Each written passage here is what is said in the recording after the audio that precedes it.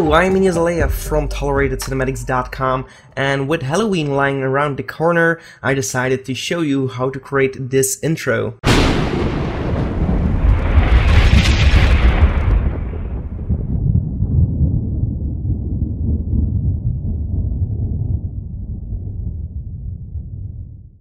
Alright, so that's a pretty cool intro, especially for horror kind of movies. So let's see how I've created, and if you don't want to follow this tutorial or you want to support our channel, you can buy this template and the link in the description and change the text very easily and just have the results instantly. But for those that want to know how I've done it, let's start with the tutorial. So I'll put everything here in a little folder so you can just start following from scratch. So I'll call this extra. You don't have to look and you don't have to pay attention to this. Alright, so let's create a new composition, make it full HD and name it main comp. I will add tut so it's clear that it's for the tutorial, and then I will also make a duration of 300 and click OK. Then the first thing I've done is, of course, add my text. I added a title and a subtitle. That's because I wanted to have like two segments of text. So let's say subscribe, and I'll also enabled the small caps here, and I use Times New Roman. Okay, and there we go. It's kind of classic, and that's why I've chosen this one. Change my text color to white, also change the resolution to full, so it's actually a little bit better here. And then I will duplicate my text, put this a little bit more to the bottom, and then Ctrl T to edit your text. So click in the text and yeah, add the other text you want to add to to your movie, to your intro. So I'm going to click on the align button here, so window align, and here you can actually center the text, so you can do that for both of these. And then I will add the subscribe a little bit more to the top, holding shift, and I also want to offset the more just a bit like so. And then of course I will also enable my title and action save, so I can actually look a little bit better, select my text and maybe shift a little bit to the left so it's actually equal on both sides, and then also center it like this. So actually the align was totally useless, but yeah, sometimes it can be helpful. So but yeah, okay, so I have my title right here. I will put this subscribe into a new pre-compose, move all the attributes, title, click OK, and then for the subtitle layer, pre-compose, subtitle. So now you can actually just go in these comps, change the text, and it will be changed to your entire effect. So if you want to change your text later on, or you want to duplicate it to add more segments like I've done in the tutorial preview, I have two segments of text, but actually I made this intro just once and then just pasted it after the other one. But yeah, okay. So go to 100 frames if you don't know what frames are. If you control click over here, you have seconds, and then you have frames if you control click again. So actually I like to work in frames sometimes and sometimes in time code. No idea why, no particular reason, but it's just because I'm used of working with frames in 3D, so that's the only reason. So let's change for seconds just so it's clear enough. So around 3 seconds for the time. Zoom in a little bit on your timeline, and now we have our text. I will click on my title, go to effect, generate, and I will add a fill here, and I'll make it red like so. Copy that fill and paste it on the subtitle as well. So for the background, I've actually created a new solid here and rename it to fractal noise background. And here I will put it on the bottom of my layers and go to effects, noise and grain, fractal noise, and change my fractal type to a dynamic progressive, and also go to transform and just scale it up like so, and also add a little bit more contrast here. And you can also play with the complexity right here, so maybe add a little bit more complexity or less complexity, that depends on yourself. Then I've also added a new camera here, so I actually zoomed in 3D space, so I will add a camera. 35 millimeters will be okay, so click OK. Next, create a new null object here, and make this null object a 3D layer and rename it to camera position, and then just link the camera with the parent tool to the null object. And Right now, also for the background, I'm going to change this into 3D, and actually I'm going to disable my text for now so we can actually concentrate on the scene itself. So I'll position it more towards the background, like so. Holding shift will actually move faster, so right now we're very far away, and then I'm just going to scale up my solid until it fits the composition again, so like so.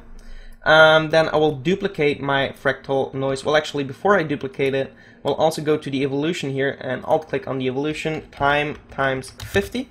So a very slow animation for my fractal noise. So you can actually see that it's just animating softly here.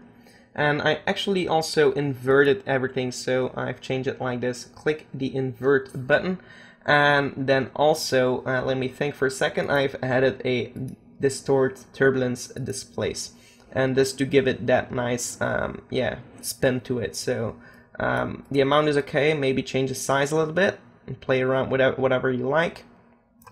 Maybe increase the amount just a bit, and so now we get the spin, and I kind of like it. It's changing up everything here, so yeah.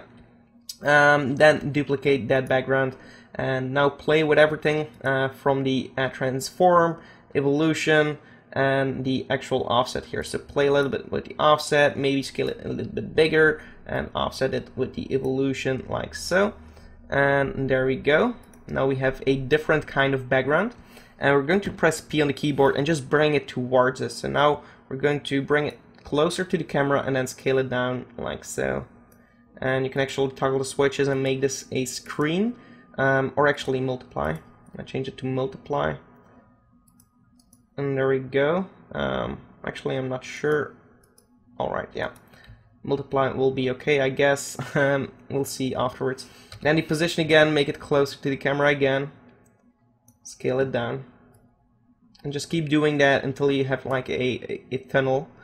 We can actually change it up a little bit more, so maybe change the complexity to 4, contrast of 100, transform of 100, and yeah, just a little bit more to the offset here, so it's completely different again, and just make it maybe even closer to the camera. It can actually be a little bit more intense, and then scale it down. Alright. And now if we're going to toggle this on and off, we're going to see some difference in the background. We can duplicate it again once more, and then maybe change the brightness a bit. Again, the complexity to 6, and maybe a very big scale this time, so maybe 800, and then also a little bit of the offset here. And there we go. So let's see everything stacking up. Alright, so click on the null object now, go to P for position, go to the beginning of your timeline and create a new keyframe. Then move ahead the 3 seconds as we have done. And actually no, we're going to move ahead just 1 second, barely 1 second, so half of a second. And then we're going to zoom in a little bit like so. Around 1700. And then right over here we're going to almost at the end we're going to just click on the keyframe, and then at the very end we're going to zoom in even more. And there we go. So let's see what we have. I'm going to halve my resolution so it's going to render a little bit faster. We should zoom in a little bit more, so we get here at the second keyframe, just zoom in a little bit more. Alright, let's see what we have. Alright, so now something is happening here because of the 2 keyframes. They are not similar, so I'm going to copy this keyframe and just paste it over here, and then preview it again. Alright, that's kind of fun. Maybe even more intense. So what I will do is actually zoom into something like 5000. Also right here I'm going to change this to 5000. And then right over here I'm going to change it to 11,000. Okay. Now it's coming to a stop, very intense, and it's just a straight linear animation. So what I will do is select these 2 keyframes, right click, keyframe assistance, and easy ease, and then go to the graph editor, and for this first keyframe we're going to just put it at the beginning here, and now also for the last one, just going to drag this in so it's actually not doing anything. And then right here we're going to fade it like so, and the same for the last one but the other way around. And now it's going to come in very fast and stop very slowly, and that's a little bit better, but maybe a little bit too quick, so I'm going to just not do it at max, something like this. And there we go. Okay. Alright, so this is pretty cool. I think we have whatever we wanted. Now what you can do is just duplicate these fractal noise and keep stacking them up so you have more details. You can maybe duplicate one of these and just paste them a little bit more towards the camera maybe, or maybe away from the camera, and then just make it a little bit more, well, just make sure it's the same scale as the other ones. So I think it should be around here. Let's see. A little bit higher. And then just keep stacking them up, maybe even rotate the animation here, so you can go to transform and rotate it a little bit. And actually we can do this for all of these to offset them a little bit more. So okay, let's see what we have. So this is getting better, and now we have a lot of detail, and we get this nice mist kind of fog that we're flying through, so that's pretty cool.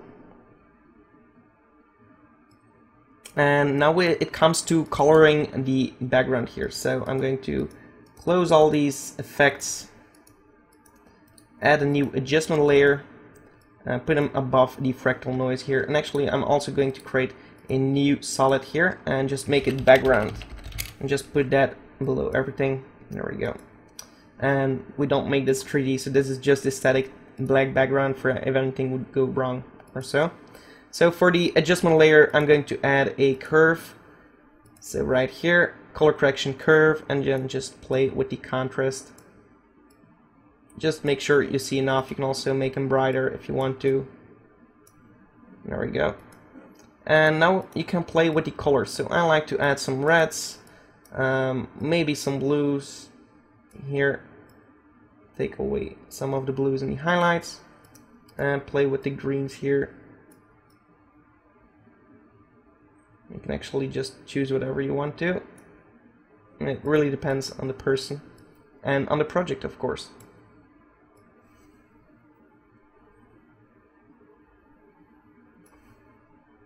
So you can get some really cool stuff out of this.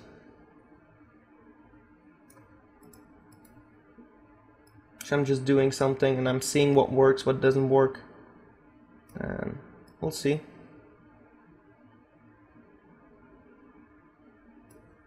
Alright, let's keep this for now. Maybe add a little bit more red here so it gets more orangey.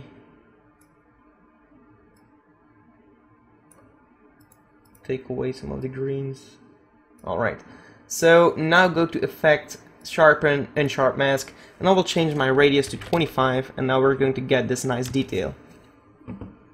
Also what we can do is go to the fractal noise layers and just make sure they all have motion blur, yeah, and then enable the motion blur for the composition as well. And then if you're going to fly through, you're going to see this nice motion blur, which is also pretty cool. Actually, I want these to be red, and I'm going to take away all of my other stuff. So red, pump it up. Yeah, and there we go.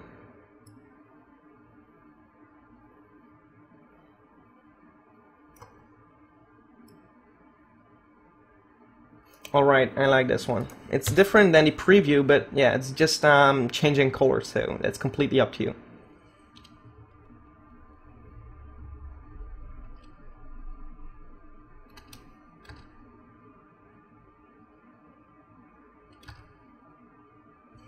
Alright, so now we can enable the text again, so just enable the text, make them 3D, and just position them here, so just put them in Z space until you see it. There we go. And try to center them like so, and there we go. So now if we're going to zoom in, we're going to zoom to the text.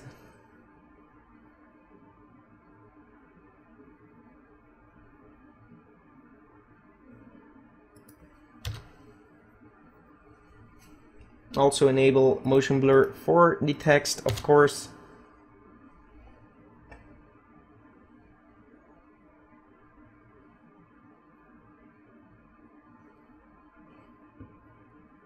Because of my background, which is red, I will change my text to be white. So I'm going to change that for now.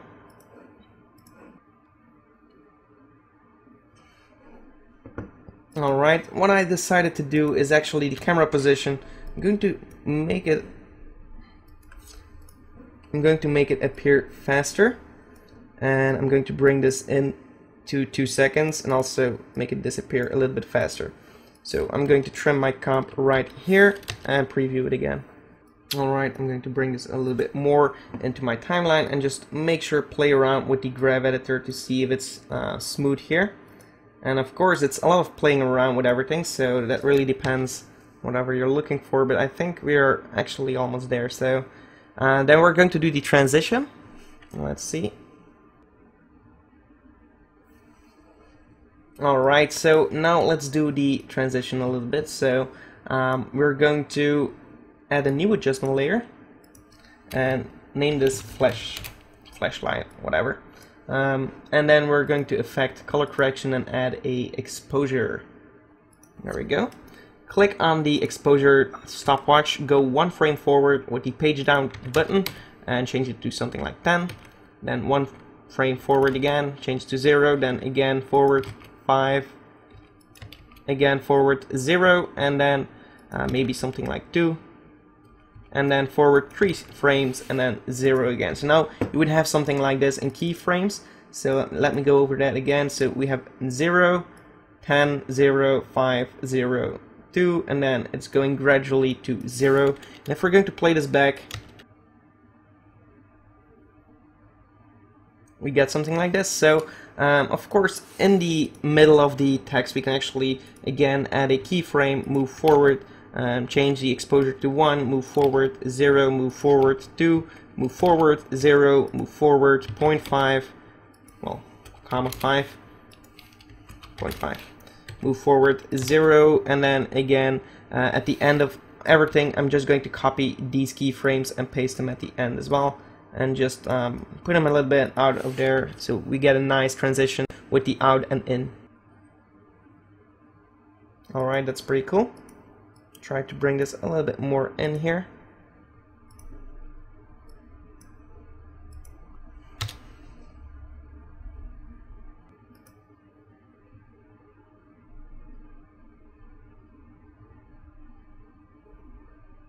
I'm going to offset this flash a little bit later here, so I'm going to place them somewhere around here. So now we have actually everything that we needed, and then of course we can add a final adjustment layer with some final adjustments. And here I'm going to add a little bit of glow here. So oh, that's mosaic, stylize glow. And there we go. Add a little bit of radius and duplicate it and add a lot of radius. So and just play around with the intensity. And if we're going to see this at a lot of exposure, we're going to get a lot of glow. Okay, so it's pretty cool like this. Maybe a little bit too much for the text, so I'm going to bring down the intensity like so. Okay, and then maybe add a tint effect, lower it a little bit to something like 25, and then add a nice vignette, new adjustment layer, rename it to vignette, and then just choose the ellipse tool, double click it, subtract it, F on the keyboard for feather, and change it to something like 250. And then we're going to add a color correction, curves, and we're going to bring down the curves so we get this nice focus to the center. And yeah, that's actually it to get this intro. So what I've done then is actually just duplicate it. Well, actually I made everything to be in one composition, so sequence 01 for example, and then at the end I'll just cut it right here just as example purposes. And then I made another one, put that behind it, and actually because of the flashes and because of the zoom, it's going to play in nicely with each other. So let's see.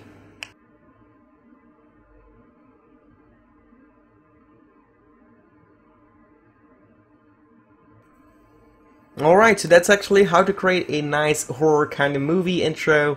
I hope you enjoyed this tutorial. If you did, give it a like. Also, subscribe to the channel if you want to see more. And thank you so much for watching, and goodbye.